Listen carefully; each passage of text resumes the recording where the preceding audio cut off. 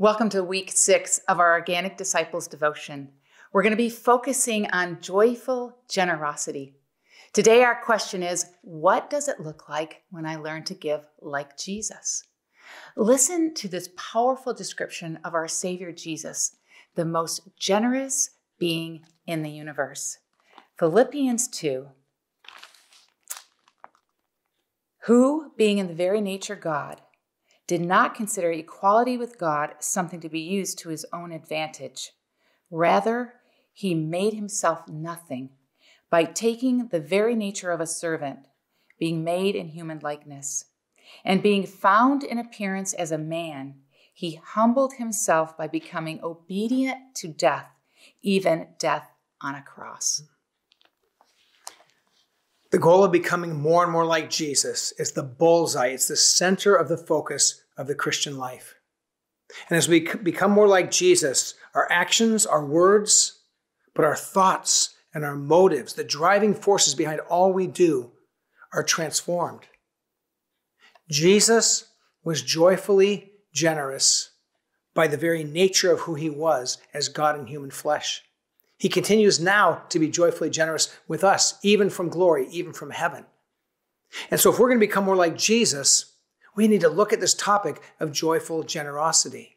And in this passage that Sherry just read, in this amazing Christ hymn contained in Philippians chapter 2, we see Jesus leaving the glory of heaven, leaving a place of authority and power, and coming with absolute surrender, giving up joyfully for the sake of us, his beloved children, the glory of heaven for the stench of a stable. He gave up angelic praise for the sake of us, and he took upon himself the scowls and the hatred and the mocking of human beings. Jesus was so generous, he gave up all that he had and all that he was, except for his divinity. Somehow in the mystery of his Trinitarian glory, he came as one of us. And this is the wonder of this passage, that this word kenosis means he emptied himself. He emptied himself, and yet he maintained his divinity so he could die as God for us. But he was human, fully like us, so he could feel the pain that we would have felt. There is no being in all the universe more generous than Jesus. And we're his followers. So this is the goal for us, to grow in joyful generosity. And you might think, man, it's tough enough to be generous. I'm expected to be joyful. But when you read the scriptures, you discover that's the case. When you watch Jesus, who for the joy set before him endured the cross.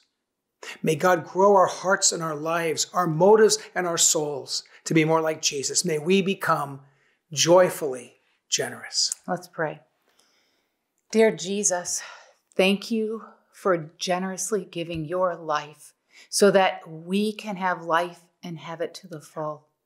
Now, as we go out in our day, may we keep our eyes open, our ears open, our hearts open, our lives open, and be generous with those that we encounter, and give us opportunities to share the good news of yourself to those around us, that we would be organic in the way that we present your love, that we be generous in the name of Jesus.